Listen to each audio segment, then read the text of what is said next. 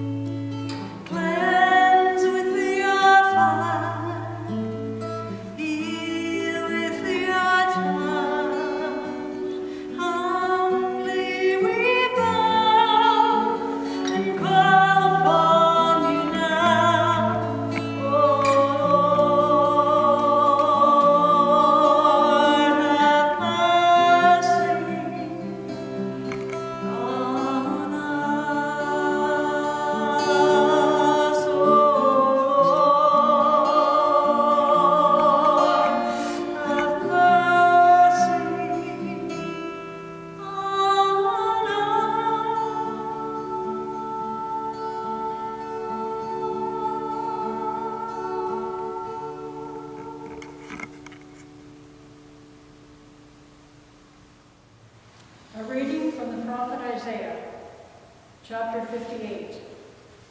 Shout out, do not hold back. Lift up your voice like a trumpet. Announce to my people their rebellion, to the house of Jacob their sins. Yet day after day they seek me, and delight to know my ways, as if they were a nation that practiced righteousness, and did not forsake the ordinance of their God. They ask of me righteous judgments. They delight to draw near to God. Why do we fast, but you do not see? Why humble ourselves, but you do not notice? Look, you serve your own interest on your fast day, and oppress all your workers. Look, you fast only to quarrel and to fight, and to strike with a wicked fist. Such fasting as you do today will not make your voice heard on high. Is such the fast that I choose, a day to humble oneself? Is it to bow down the head like a bulrush, and to lie in sackcloth and ashes? Will you call this a fast, a day acceptable to the Lord? Is not this the fast that I choose? To loose the bonds of injustice, to undo the thongs of yoke, to let the oppressed go free, and to break every yoke? Is it not to share your bread with the hungry, and bring the homeless poor into your house?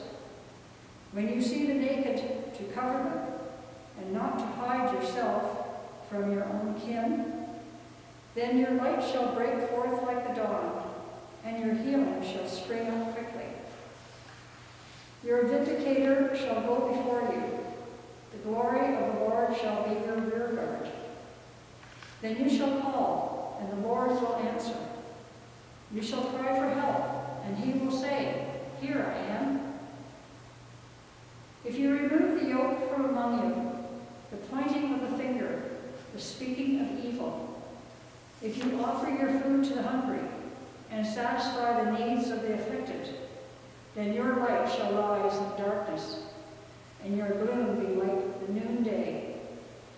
The Lord will guide you continually, and satisfy your needs in parched places, and make your bones strong.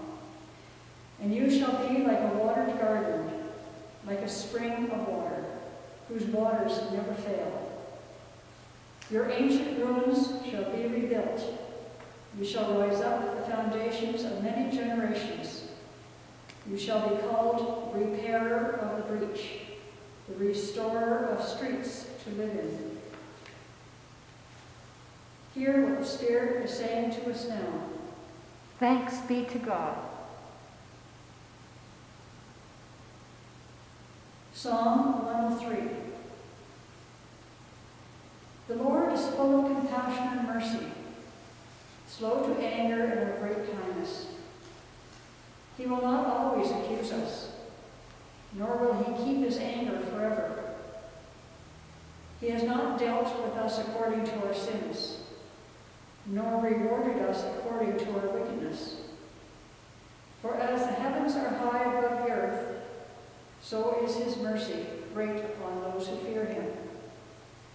As far as the east is from the west, so far has he removed our sins from us. As a father cares for his children, so does the Lord care for those who fear him. For he himself knows whereof we are made. He remembers that we are made but dust. Our days are like the grass. We flourish like a flower of the field.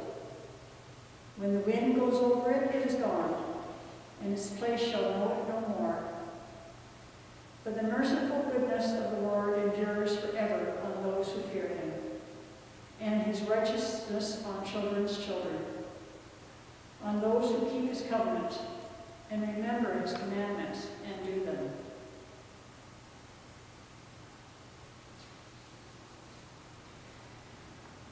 A reading from the second letter to the Corinthians.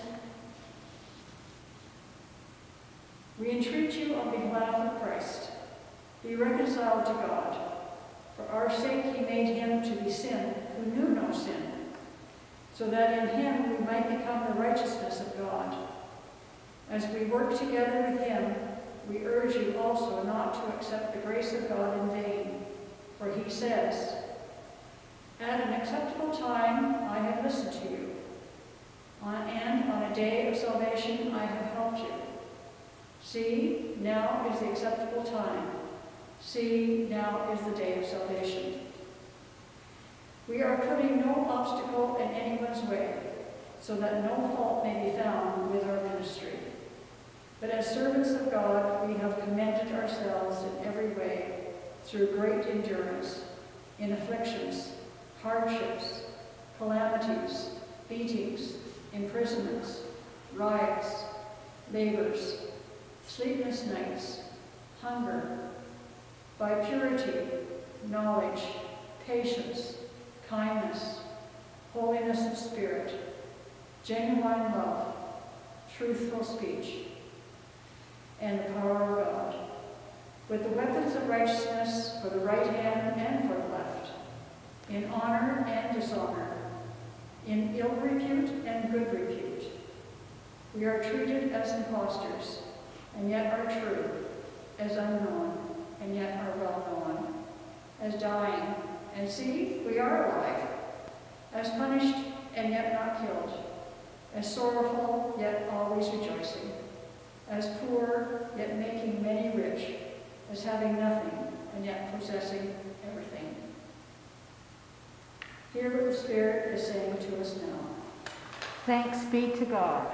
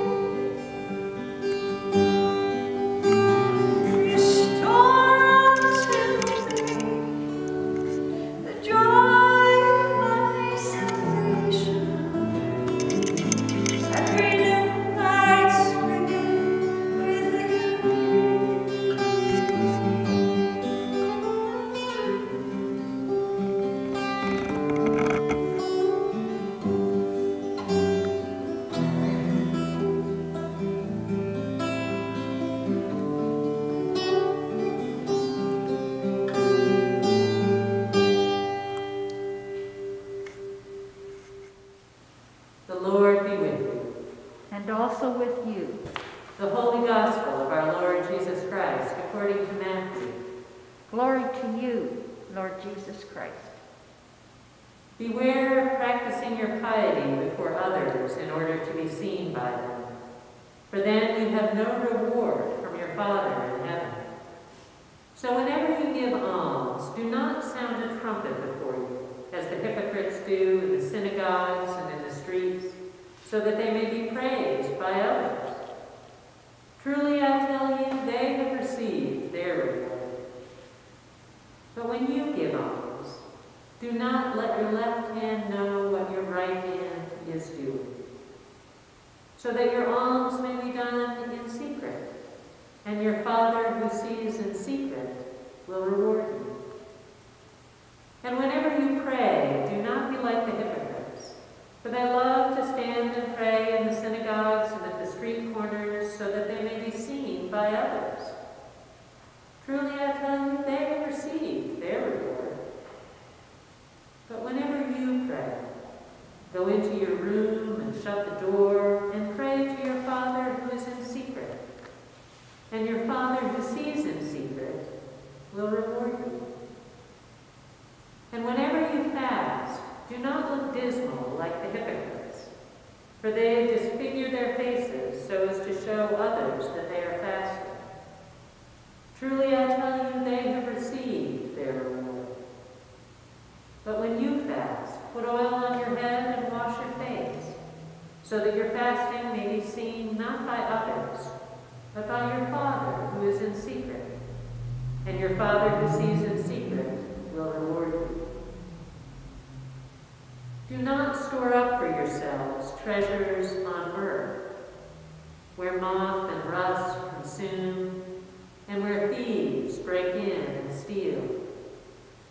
But store up for yourselves treasures in heaven, where neither moth nor rust consumes, and where thieves do not break in and steal.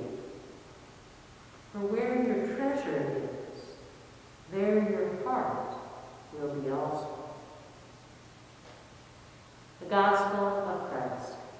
Praise to you, Lord Jesus Christ. Holy Spirit, speak in each of our hearts. Amen. Maybe you've seen an example of this. A kid is doing something wrong, gets scolded for it, and immediately points the finger to accuse some other kid of doing something wrong. It is an impulse that exists in us from a very young age.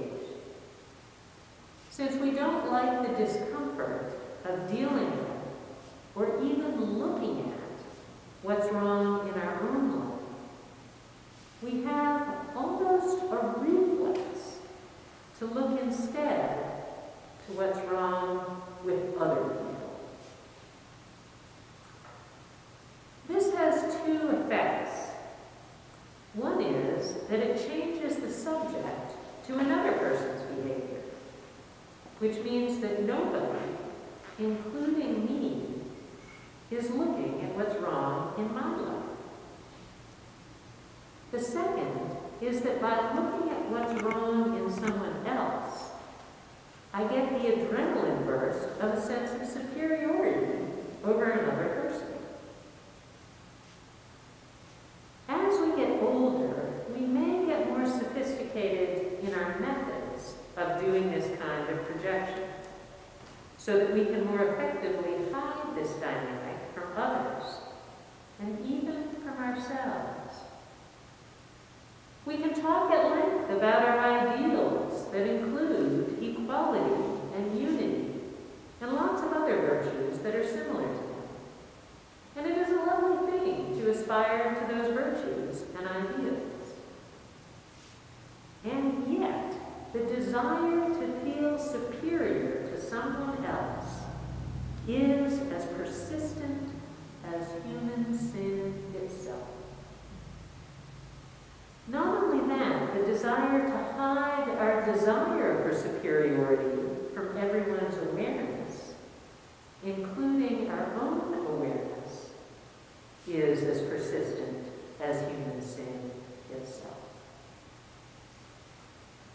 The desire to feel superior to someone is the primary human sin, the sin of pride. It is the opposite of healthy self-esteem, because the desire for that sense of superiority comes from not being at peace with ourselves. There are movies and TV shows that are designed to make us feel superior to the people that we watch. So even we use this sense of superiority to entertain ourselves. Well, my life might be a mess, but at least I'm better than them. Even in a crowd of strangers, we find critical thoughts popping up about the way someone else is dressed, or their weight, or their piercings, or the way they speak, or move, or act. And the more we get to know people, the more we notice things in them to criticize or get mad at. This tendency turns our relationships into endless superiority competitions and makes us see our neighbors as our adversaries in those competitions. Over the long run, this tendency has the effect of making us miserable and holding us in that misery.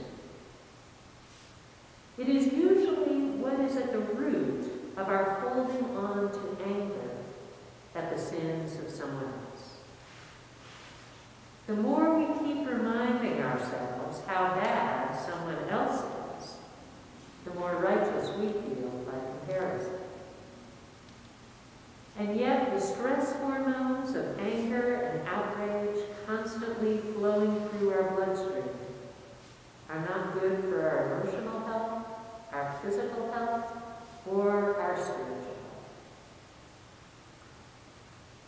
That is why I am so often brought up short by Jesus' teaching that when I want to take the speck out of my neighbor's eye, it is better to take the log out of my own.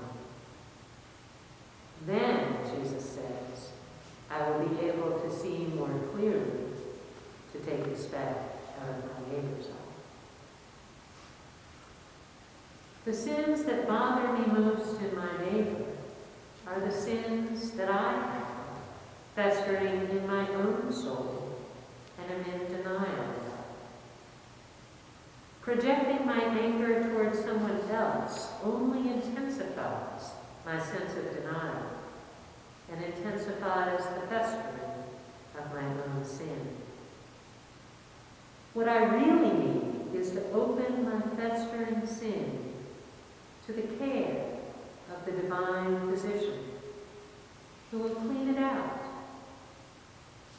That part often stings for a while, and yet it is an integral part of the process of healing and recovery. And I still feel the impulse to say, yeah, I know all of that, but my neighbor's sin is really, really egregious, and my sin is really, really minor. Then I remember the teaching of Jesus, who points out to us that the sins we can see from the outside are not the only sins that exist. Jesus can see the sins we commit in our hearts. So Jesus teaches us, you've heard it said, you shall not murder, and whoever murders shall be liable to judgment. But I say to you, that if you are angry with a brother or sister, you will be liable to judgment. And if you insult a brother or sister, you will be liable. And if you say, you fool, you will be liable to the hell of fire. And Jesus teaches us, you have heard that it was said, you shall not commit adultery. But I say to you, that everyone who looks looks at a woman with lust has already committed adultery with her in his heart.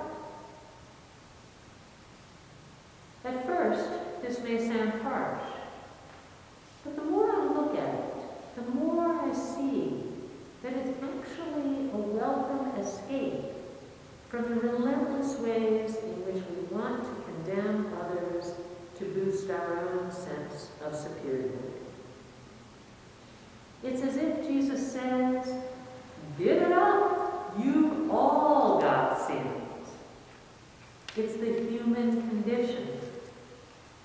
You don't have to keep arguing all the time about who's better and who's worse, and the fact that you're even having these arguments is in itself the sin of arrogant pride. One of the things I love about Ash Wednesday is that it gives us an opportunity to see sin not as the basis for superiority competitions, but as the thing we all have in common. Ash Wednesday gives us a chance to quit spending our time condemning and judging for a minute, so that maybe we can discover the humility to admit that we need God's grace and forgiveness, just like the rest of humanity. And to discover that God, who loves us unconditionally, has been ready all along to grant us that grace and forgiveness. Humble yourself in the sight of the Lord. Humble yourself in the sight of the Lord, and He will lift you up higher and higher, and He will lift you up. Humble yourself in the sight of the Lord. Humble yourself in the sight of the Lord, and He will lift you up higher and higher, and He will lift you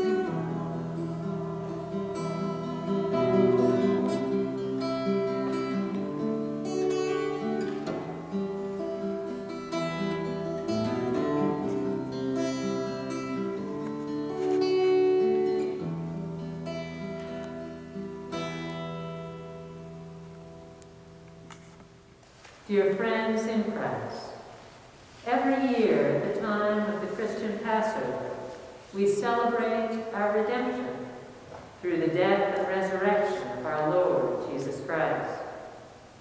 Lent is a time to prepare for this celebration and to renew our life in the Paschal mystery. We begin this holy season by remembering our need for repentance and for the mercy and forgiveness proclaimed in the gospel of Jesus Christ. We begin our journey to Easter with the sign of ashes, an ancient sign speaking of the fragility, speaking of the frailty and uncertainty of human life, and marking the penitence of the community as a whole.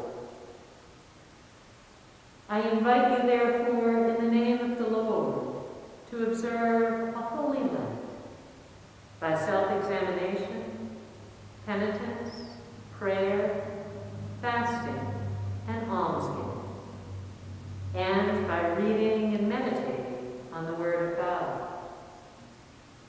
Let us kneel before our Creator and Redeemer.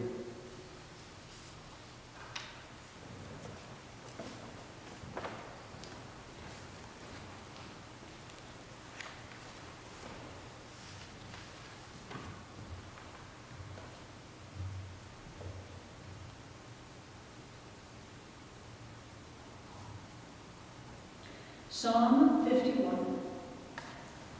Have mercy on me, O God, according to your loving kindness.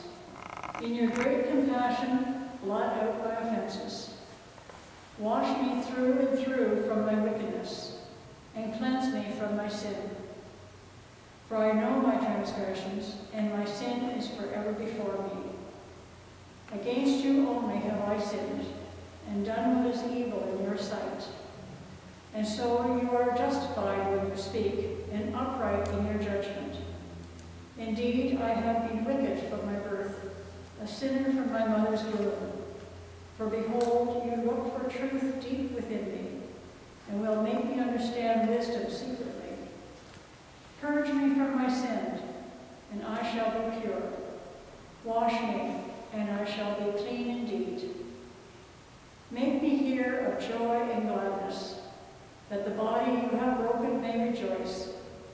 Hide your face from my sins, and blot out all my iniquities. Create in me a clean heart, God, and renew a right spirit within me. Cast me not away from your presence, and take not your Holy Spirit from me. Give me the joy of your saving help again, and sustain me with your bountiful Spirit. I shall teach your ways to the wicked, and sinners shall return to you.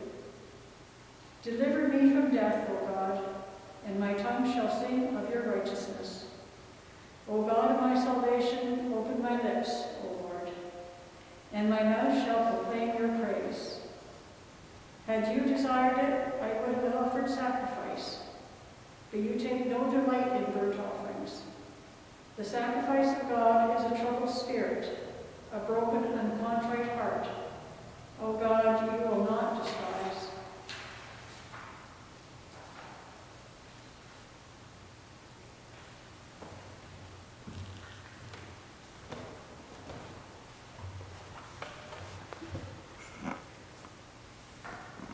Most holy and merciful Father, we confess to you, to one another, and to the whole communion of saints, in heaven and on earth, that we have sinned by our own fault, in thought, word, and deed, by what we have done and by what we have left undone. We have not loved you with our whole heart and mind and strength. We have not loved our neighbors as ourselves. We have not forgiven others as we have been forgiven. Have mercy on us, Lord. We have been deaf to your call to serve as Christ served us. We have not been true to the mind of Christ. We have grieved your Holy Spirit. Have mercy on us, Lord. We confess to you, Lord, all our past unfaithfulness, the pride, hypocrisy, and impatience of our lives. We confess to you, Lord. Our self-indulgent appetites and ways, and our exploitation of other people. We confess to you, Lord. Our anger at our own frustration, and our envy of those more fortunate than ourselves. We confess to you, Lord. Our intemperate love of worldly goods and comforts, and our dishonesty in daily life and work. We confess to you, Lord. Our negligence in prayer and worship, and our failure to commend the faith that is in us. We confess to you, Lord. Accept our repentance, Lord, for the wrongs we have done, for our blindness to human need and suffering, and our indifference to injustice and cruelty. Accept our repentance, Lord. For all false judgments, for uncharitable thoughts toward our neighbors, and for our prejudice and contempt toward those who differ from us. Accept our repentance, Lord. for our waste and pollution of your creation, and our lack of concern for those who come after us. Accept our repentance, Lord. Restore us, good Lord, and let your anger depart from us. Hear us, Lord, for your mercy is great.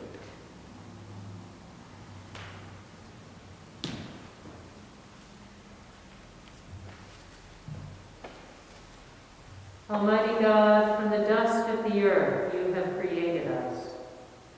May these ashes be for us a sign of our mortality and penitence, and a reminder that only by your gracious gift are we given eternal life.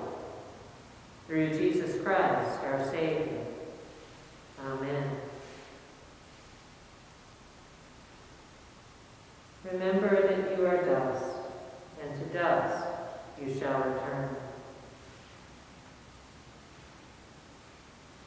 Accomplish in us, O God, the work of your salvation, that we may show forth your glory in the world. by the cross and passion of your Son, our Lord. Bring us with all your saints to the joy of his resurrection. Almighty God, have mercy on you. Forgive you all your sins. Through our Lord Jesus Christ. Strengthen you in all good